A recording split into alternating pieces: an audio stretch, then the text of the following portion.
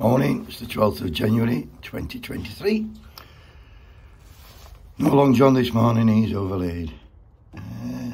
Don't even know where to start today because overnight it's been announced that 3 million people on prepayment meters couldn't afford to put any energy on the meters in 2022. How sad is that? It's been announced that 100,000 PCS members are going to go on strike February 1st. Public Service Union, civil servants. 30 pence Lee were at it again yesterday. He took Steve Brereton's hat off outside, I don't know where he was, somewhere around Parliament. Actually attacked him when I saw it, but had that been the other way around, I'm sure Steve Brereton would have got arrested. And the good news, if you're sick and disabled, now you can get a job and you can keep your benefits. Win-win. Don't think that'll work. What else has happened?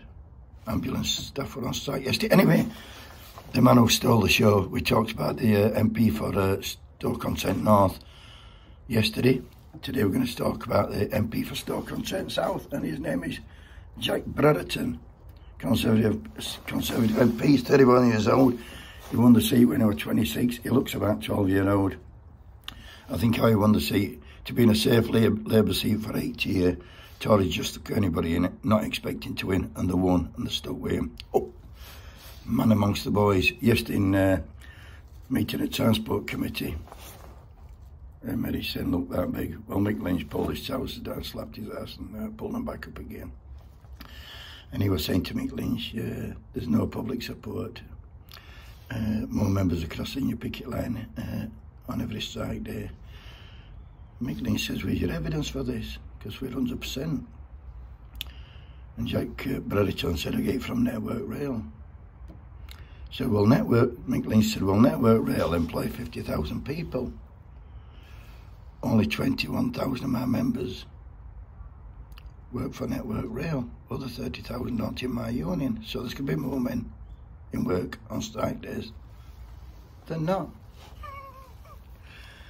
Anyway, he took a big gulp and Mick Lynch proceeded to tell him he was spouting propaganda and talking shit, which he actually were. And then, old Jack, for his sins, he said to Mick Whelan, didn't he think that train drivers were earning too much, and how much did he think they should earn? Like there should be some sort of cap on what people earn.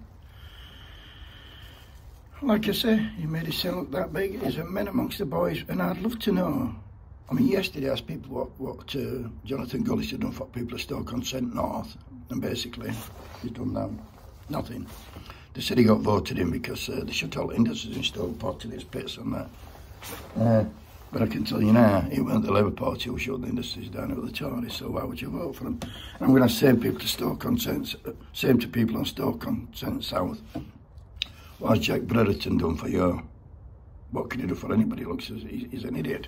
Anyway, in that meeting, Steve Montgomery from the Rail Delivery Group, the RDG, he was asked a question by Ben Bradshaw, Labour MP for Exeter, I think it is, and Ben Bradshaw said to him, how much money have you had off government during strikes?